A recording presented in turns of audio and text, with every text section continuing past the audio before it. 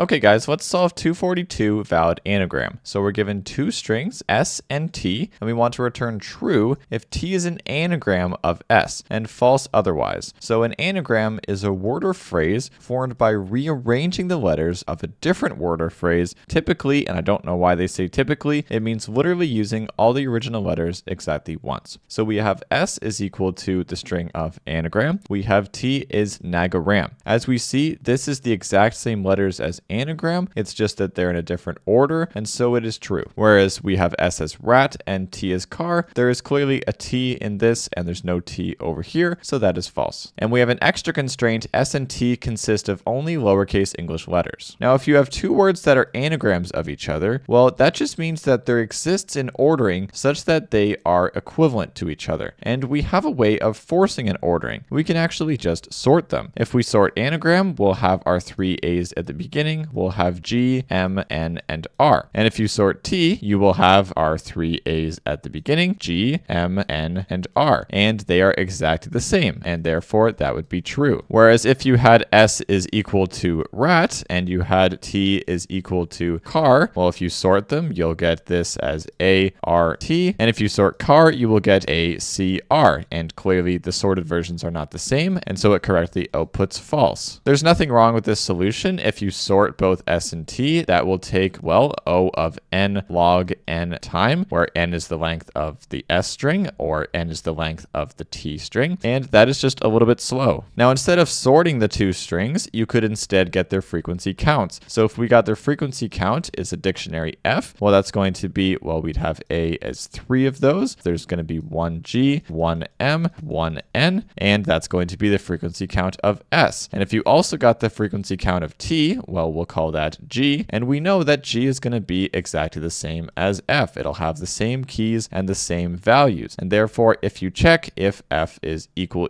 to G, well, then you're good to go. Now, checking if F equals G is very simple in Python, but it's a little weird behind the hood of how it's actually comparing the two dictionaries. Basically what it would do is it goes through all of the keys in F, it'll say, is that key also in G? It'll do that for each of the keys. And also, whenever we see a key, it's also going to make sure that the values are the same for that key. So we need to go over all the key value pairs in F, and then you'd also need to go over all the key value pairs in G, because there might be a key in G that wasn't in F. Luckily, this operation is linear, because if you go through all of the keys, you are going to go through in O of n, basically. And when you go and check if one of the keys is in G, or you check its value, that is going to be an amortized O of 1. So that's still an O of n operation. So that makes the code for this very, very easy. And to make it super simple, I'm also going to do from collections, I will import counter, which gets you your frequency counter as a dictionary. If you want to write out the dictionary by yourself, I encourage you to do so. But if the length of s is not equal to the length of t, there's actually no point of checking this at all, because they better be the same length. If that is true, we can immediately return false. Otherwise, we'll get our two frequency dictionaries. We'll get sdict, which is a frequency count, so we'll just make it a counter given the string s. We will also get the t dictionary, which is a counter of t. And then from here, we can simply just return that sdict is equal